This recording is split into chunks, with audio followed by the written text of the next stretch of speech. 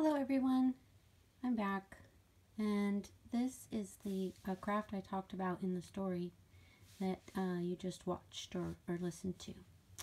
And here's my sample. Here's what the front looks like, and here's what the back looks like.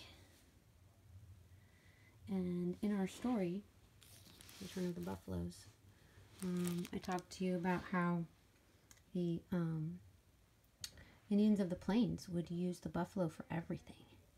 And one of the things they would use the buffalo hide for was to make these envelope-like bags for storing their dried meat and dried fruit and things that would last them through the winter or during the times of famine when there weren't buffalo around for them to hunt and have fresh.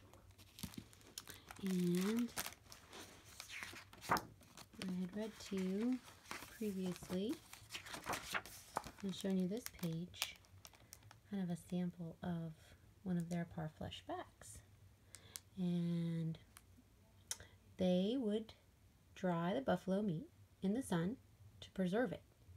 And they ate this in the winter when it was too cold to go out or when the hunters couldn't find fresh meat. Great quantities of dried buffalo meat were stored in large, folded, rawhide cases, rather like envelopes. Looks like an envelope. Called parfleches. Bulging parfleches made a family feel secure against hunger. If there came a time when there was nothing left to eat, the parfleches empty, then everyone went hungry and they starved. And so I thought you could make your own parfleche. I'll undo mine. You can see the ties. There's the ties there on theirs. I just used yarn. And I open it up. I didn't have any dried meat, so I had these dried apples that we dried here at my house. You could eat. So if you had anything dried at home that you wanted to use, either beef jerky or dried blueberries or apples, you could stick in your bag. And what I used, I used a Trader Joe bag. I liked it because the bag reminded me of buffalo skin or the rawhide. And I just cut out a big rectangle like so.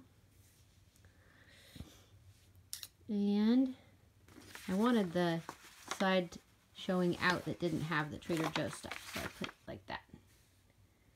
And then I folded it in until it met itself like that. And then I folded up these sides so that it came together like that, overlapping a little bit. You can see there. I punched some holes in these places for the yarn. And then I just used, I better stick my apples back. I used some drawings I had to trace that were of Indian-like symbols. This one I traced buffalo.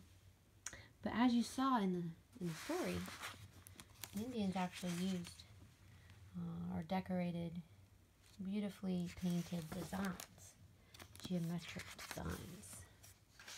There was one page at the beginning where it showed a whole bunch. Yeah, here they are. And we saw those on the pages throughout the book.